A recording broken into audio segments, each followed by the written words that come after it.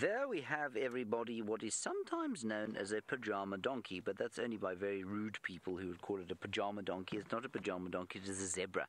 It is a plains zebra, and it is standing in the, it's not sitting at all, it's standing in the shade because it's quite hot today.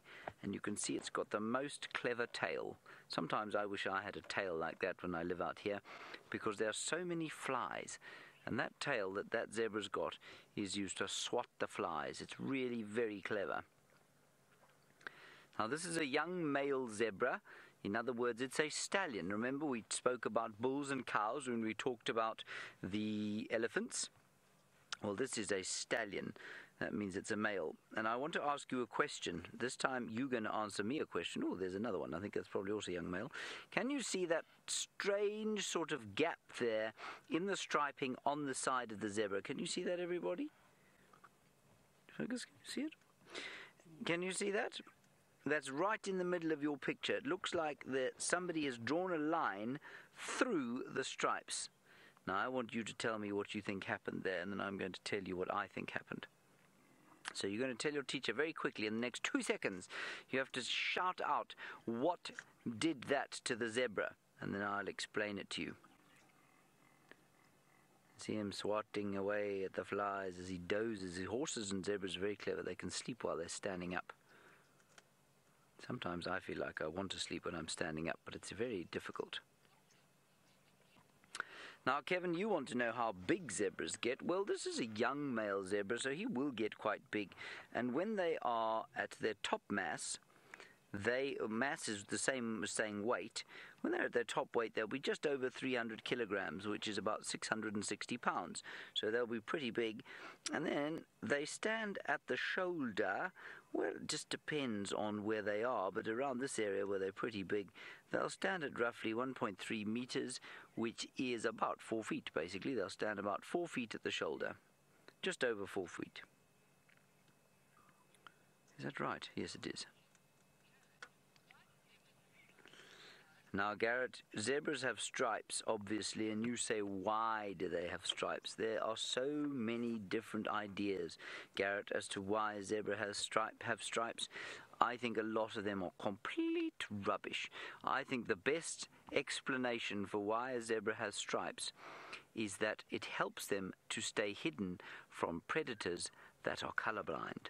Now, if you imagine that the green that you can see in that picture was also black and white, imagine that, then I think you can see how if that zebra was walking past those bushes, which were pretty much the same color as it, well, it might be quite difficult to see. So I think it helps them to stop being eaten by other predators. Otherwise, I really can't see a reason. Some people say it's sort of, it's to keep them cool. The black stripes get hotter than the white stripes, but you'll learn about the chemistry or physics of how that happens much later on in your lives. I think for now, or you can accept that the stripes are there in order to help them not be eaten by their predators, which are largely lions. Anybody have any answers for me yet as to what happened to that zebra there? No answers. I'm so sad. Elijah, you say, why does zebras' manes stick up? Maybe you know about horses, Elijah, and you know that horses' manes, of course, lie down unless you do what we call hog them, which is to cut them very short, and then they'll stand up just like the zebras. Zebras, unlike their horse cousins, store a lot of fat in the neck there. So you can see the neck, on the top of the neck, there's a whole lot of fat there, and that fat makes the mane stick up. And so you can tell how if a zebra is healthy or not by how its mane is standing up. If its mane is not standing up, you know that the fat that it's got in its neck is being used by the body to survive, and that normally means that there is not quite enough to eat. All right, I don't think anyone's going to give me an answer, so I'm going to tell you. If you look at that little spot there, can you see it, Fergus? If you look at that spot there, I think you'll find that a lion, yes, that's what I said, a lion grabbed the zebra when it was young.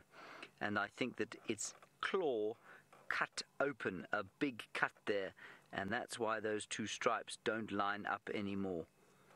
And so there was a big slice in this poor zebra when it was a youngster, but now that's completely healed. And although There is no gap in the skin. You can see there that there was a big, what we call trauma, when it was very young. So it was a lucky escape from a lion, I think, this chap. He is fast asleep.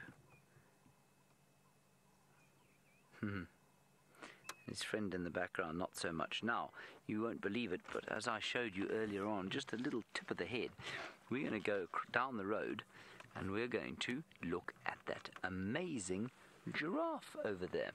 Now, John